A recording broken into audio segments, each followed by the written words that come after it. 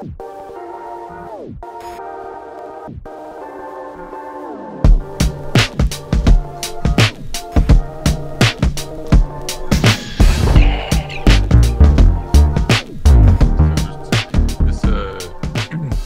couple slides, everyone, and then we'll go into the live demo. Slides sort of set the table for what we're going to cover here.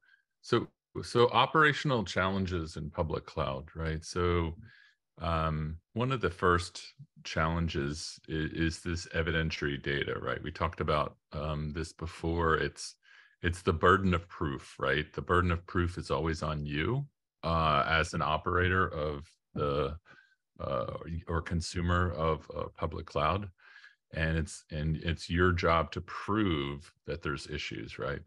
And things can be very limited with the native approaches, and so what ends up happening is SAP is slow. You call your service provider, open up a ticket, and you're having this idea of for some reason, users and transactions and T-codes are coming back slow, or transaction times are coming back slow, but you hand that to a service provider, they're not going to know what to do with it, and you haven't made their life easier to go investigate, right?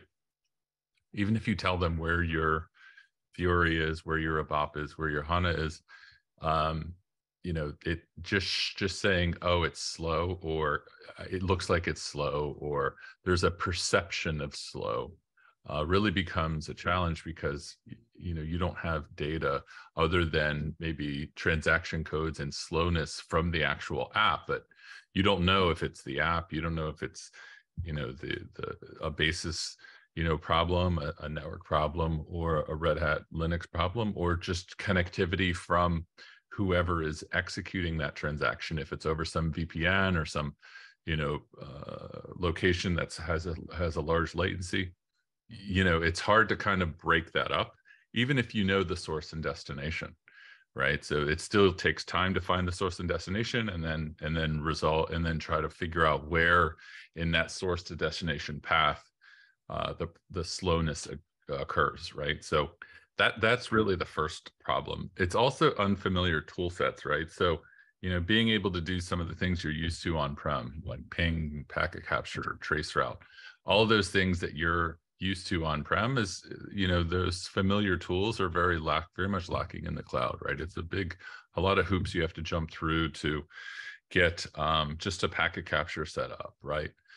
So unfamiliar tool sets can certainly stretch the time it takes to actually troubleshoot.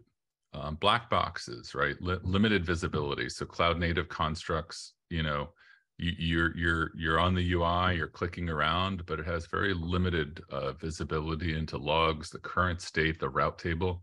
You're looking at a subnet route table and it tells you the next hop, but it goes into some other device like a TGW or something like that. You don't know if it's coming back out, if it's going to the next hop, if it's getting dropped internally. That type of limited visibility really, constrains you. And then agility, right? Infrastructure as code, being able to create support issues, it's a problem when you start developing and you're trying to automate that, but you're using things like in a handcrafted way.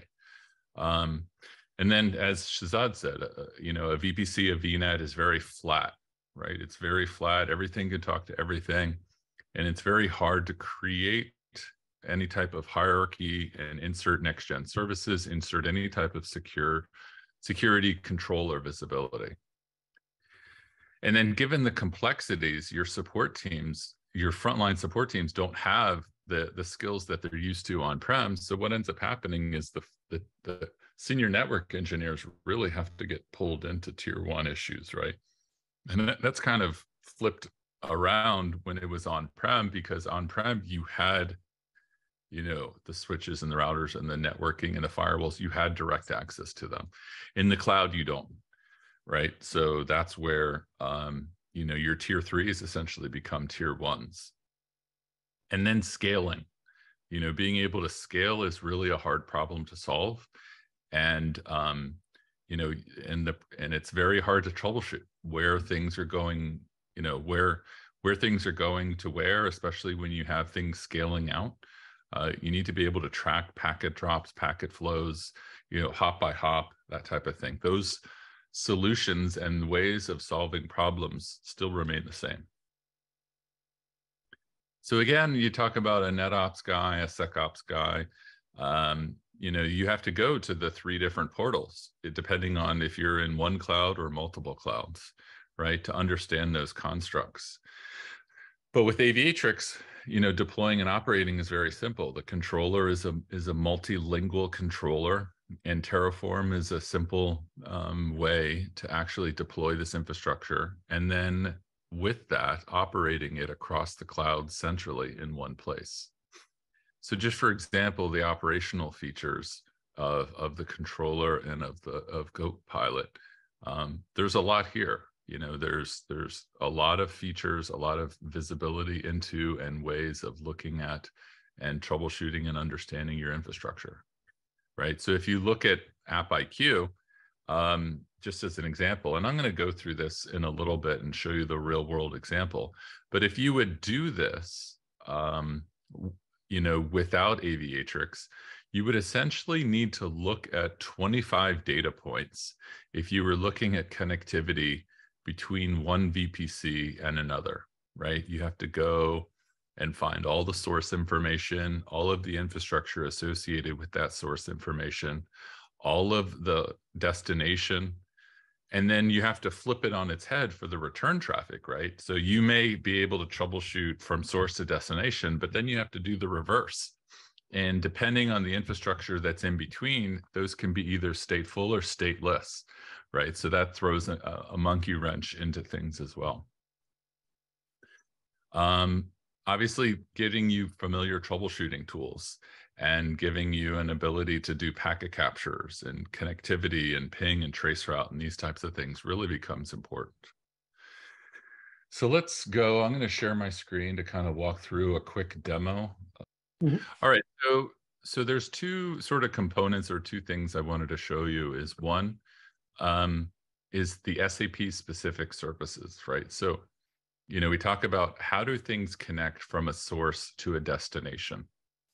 And what we have built into the platform is our ability to discover service instances and the services, the SAP services they're running, as well as the ports themselves. So if I look at these individual external resources, or I look at a specific platform or instance itself, you can see that there's could be multiple services, multiple ports running on these different services, right? So if I wanted to, say, for example, look at the communication and say, I'm going to, this ABAP production machine running a NetWeaver service, I want to look at a specific HANA instance here. So let's just say, for example, I don't know, I have a couple HANA instances running here. Let's just say HANA is this one. So in this case, I have ABAP talking to HANA over this specific port. This specific port is traffic that has been found as a discovered SAP service. So it automatically fills in the port when you look at the source to destination, when the source is trying to talk to that destination. Now, say, for example, you get a call and say this, is slow, or this is not connecting, or there's some problem, right? So simply by selecting the source, selecting the destination based on a discovered port over the private IP for all protocols, you can run AppIQ to kind of analyze this. Now, looking at this, I know this actually is going to be a AWS to Azure communication because of the way this is labeled.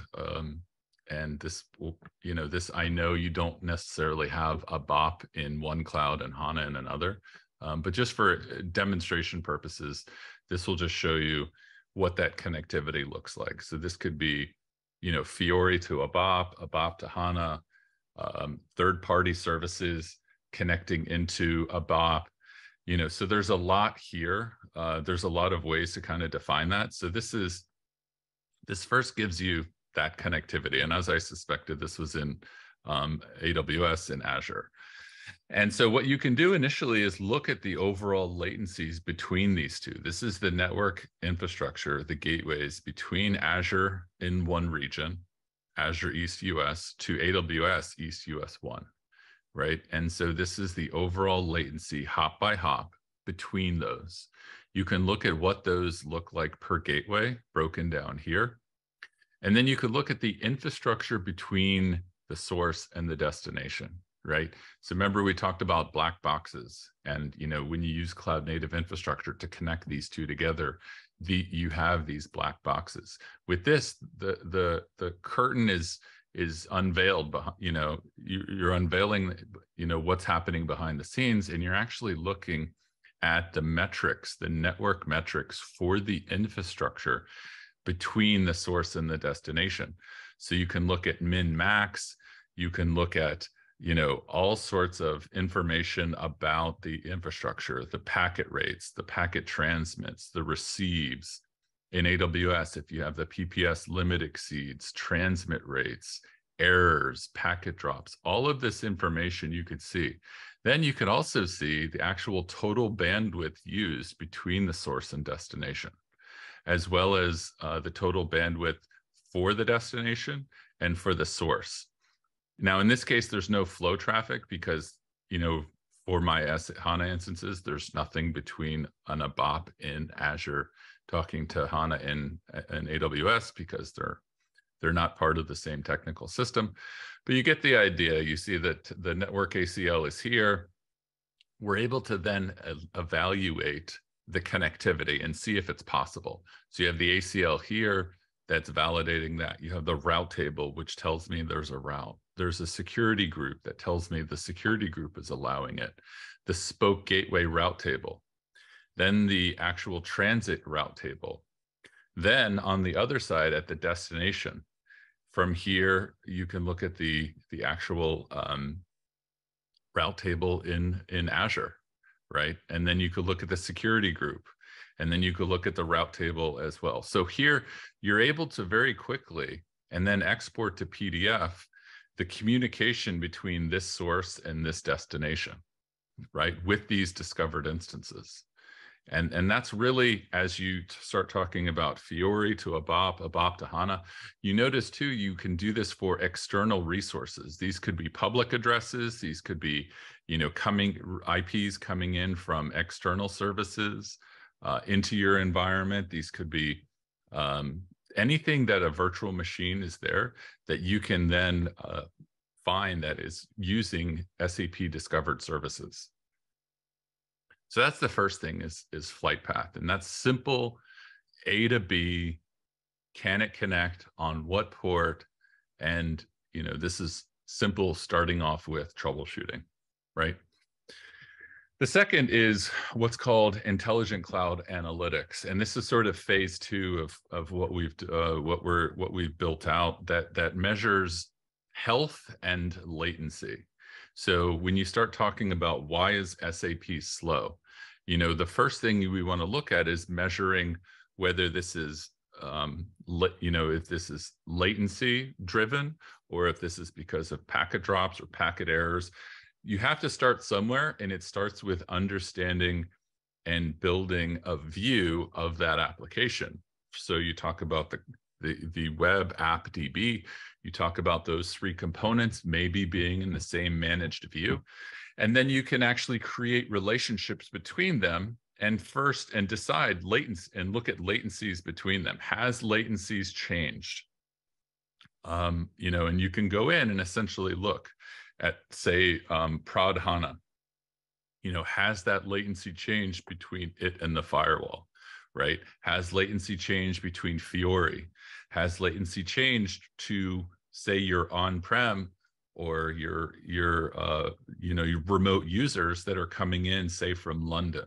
So from London, I'm connecting into my BTP Fiori landing zone, and I have 85 milliseconds. Has that changed, right? So you're able to look in a time series connection latencies hop by hop between your infrastructure, right?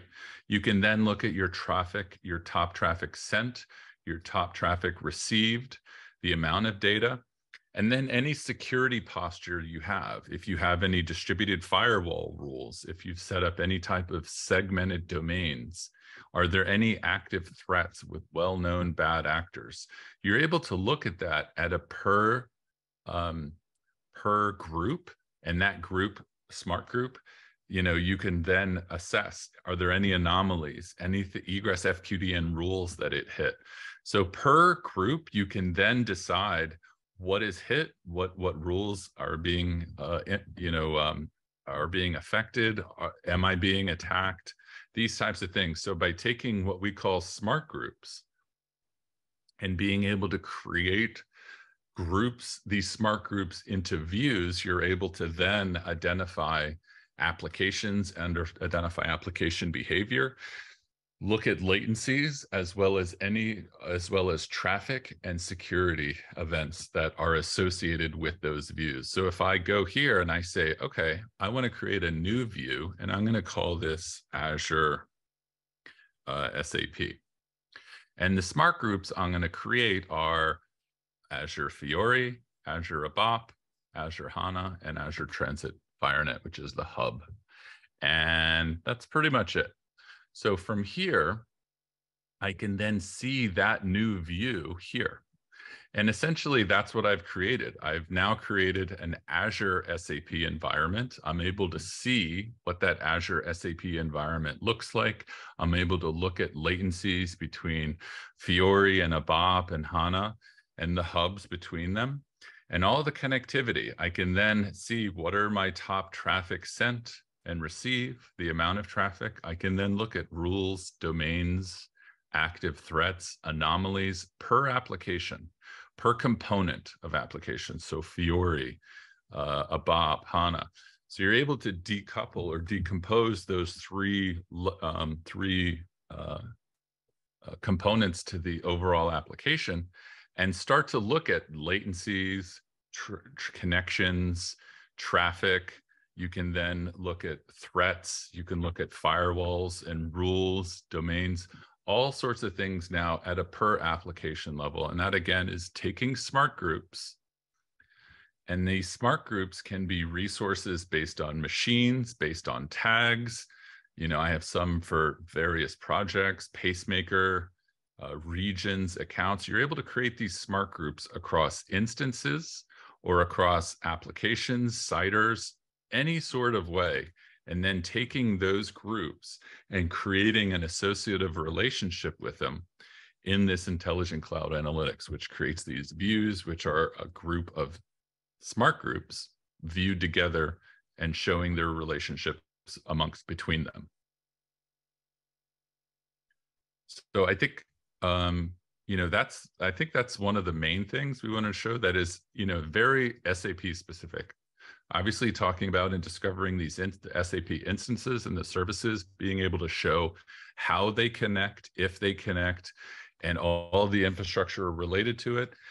And then longer term, being able to see, is there trends in slowness and latency? Is there trends in threats? Are there trends in events going into the components of the application to show these, right? And that's really where intelligent cloud analytics can give you that visibility into the application and the components of them and what their relationships are.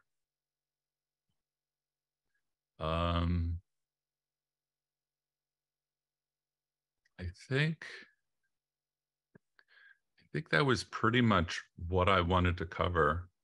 Like I said, this is the SAP specific part. You could see there's a ton of other things here. With Copilot and being able to have visibility into your entire infrastructure, airspace, which is the data plane, that ability to create a topology, of having your HANA instances, your AWS, your Azure, your GCP, your OCI environments. So there's a lot here. And I think if you're certainly interested in digging more into Copilot, digging into AppIQ, digging into SAP specific components of Copilot, then definitely let us know, and we can help give you a deeper demo, give you more information about what this is and how it works. But there's certainly a lot here, and a lot of, again, taking back the visibility and control that you're used to on-prem, and being able to have that in the cloud and be able to manage it and secure it. Yeah, so I think a couple of things, important things to mention for SAP workload, and when it comes to troubleshooting SAP scenarios is first, under topology. If you notice, we have the smart gateways that you can simply click on with the A symbol on it. And then on the right-hand side, bottom right, you will see the troubleshooting options, the familiar tool that Luke was mentioning before.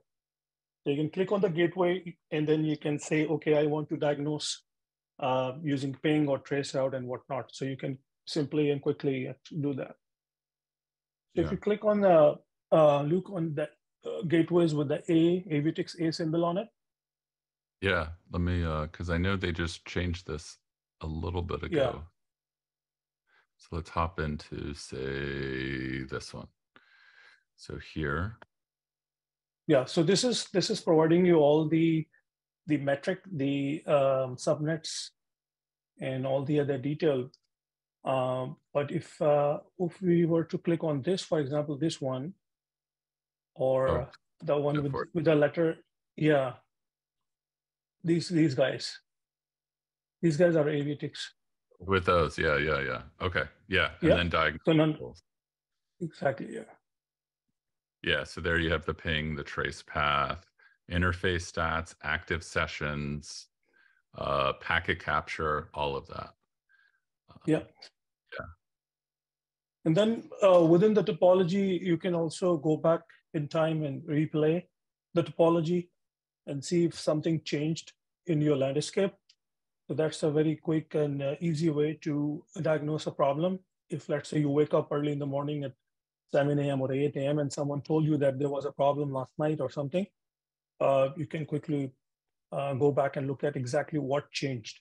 Maybe it was the automation that kicked in, or maybe there was a nightly process or monthly process that ran and it just had some CPU spikes. Exactly, and as well as who changed. So you have a way of auditing these events, and then being able to show what changed over a period of time.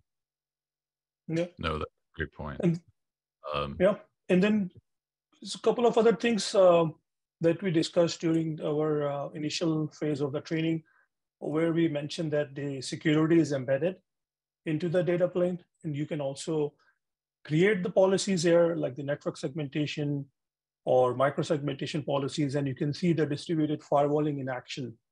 So here you can create the intent and then apply it to different SAP HANA workload, and that's how you can actually protect without you dealing with the native constructs or changing those security groups or NSGs.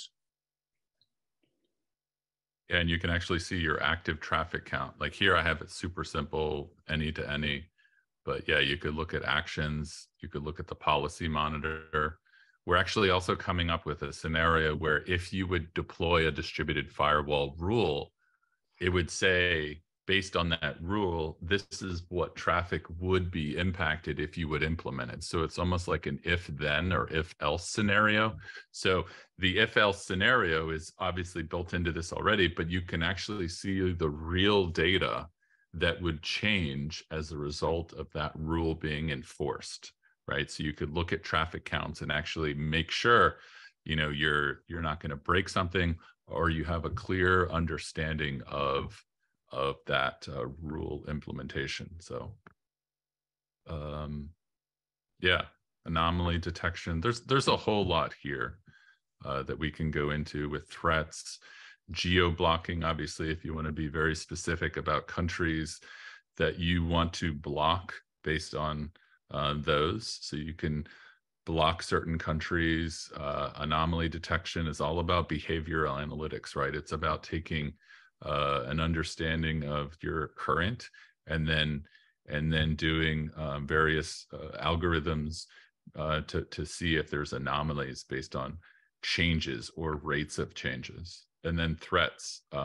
I just spun up this environment, so there's probably not any threats, but in other environments, you could look at the actual threats over time and see, what threats are trying to access your system from our internally, deployed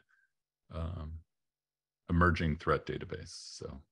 Yeah, I mean, this is a great point, Luke, you mentioned, because I know a lot of SAP customers, they have the ingress traffic coming in from outside, especially when they're connecting to SAP, Ariba, or those type of SAP services.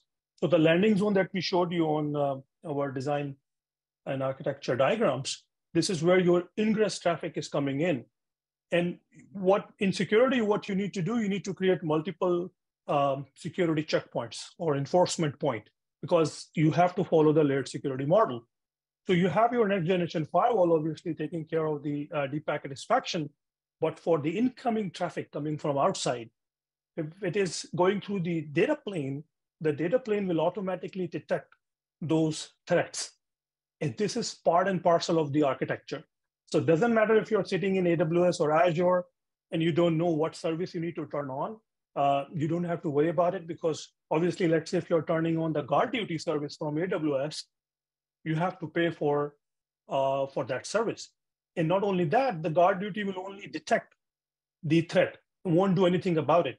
But with the Aviatrix platform, what I know customers or MSPs are doing, they're basically using our embedded threat detection to not only detect those threats, but automatically block it with the policy model. That things too is you can customize those threats. So even for 0-day threats, and then you can apply those rules either in an append or prepend, and you can send alerts and alarms. So you can send them these things to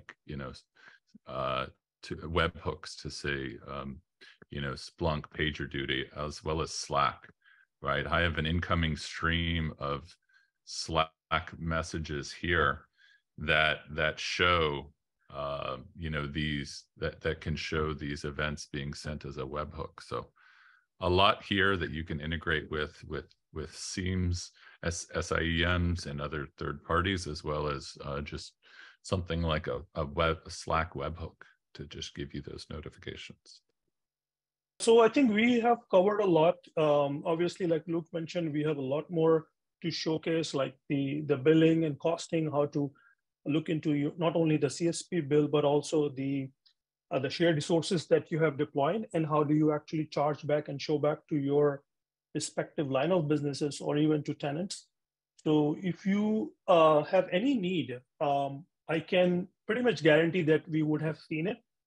So if you have any requirement, if you want to see something part of the platform which you believe or think is missing, we can work with you. We can quickly build it, because our development cycles are very, very short. They're not like MSP cycles where you have to wait years to get something implemented in the CSP fabric. We can quickly build a feature and provide you this the value add that you need for your business.